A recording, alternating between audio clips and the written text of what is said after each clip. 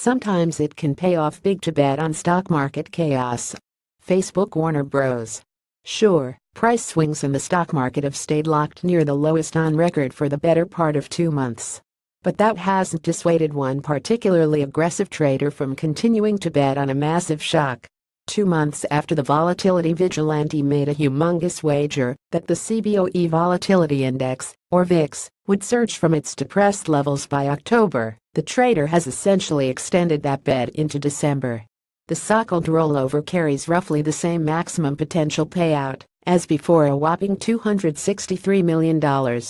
And considering the trader lost only about $9 million on the wager over the past 2 months, closing the October trade and pushing it to December allows continued exposure to a huge upside at a relatively small cost, according to a person familiar with the trade.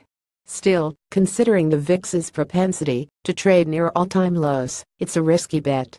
The so-called fear gauge has fallen 23% so far this year, and investors continue to pile into the short volatility trade, which has evolved into one of the market's most crowded positions. Let's unpack the trade to fund it. The investor sold approximately 263,000 VIX puts expiring in December with a strike price of 12.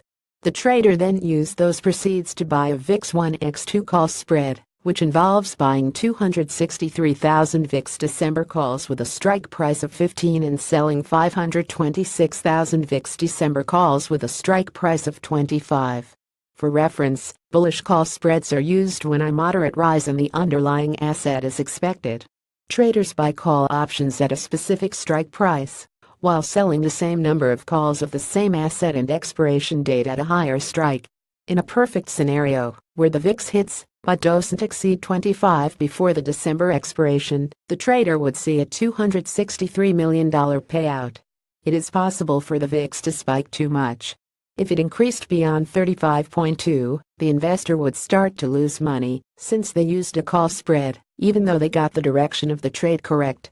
For context, VIX December futures are trading at 14.07, while the spot traded at 10.71 as of 3:09 p.m. on Monday. All data is from Bloomberg and was reviewed by a person familiar with the trade. There are a couple of potential explanations for the trade.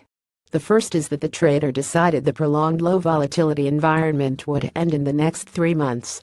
While it seems as though it could stretch on forever, even the longest stretches of subdued price swings have eventually given way to fluctuations. It's also possible the investor is betting on volatility around some key upcoming events.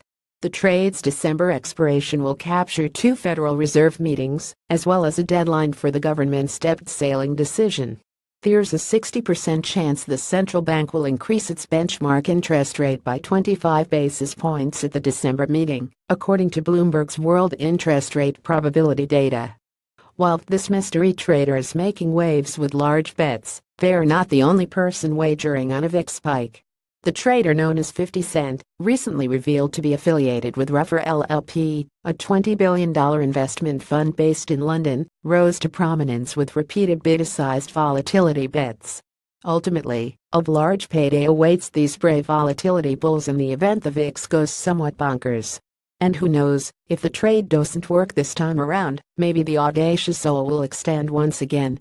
After all, there's a possible $263 million payout on the line. See also, hidden cracks are forming in the record-breaking stock market.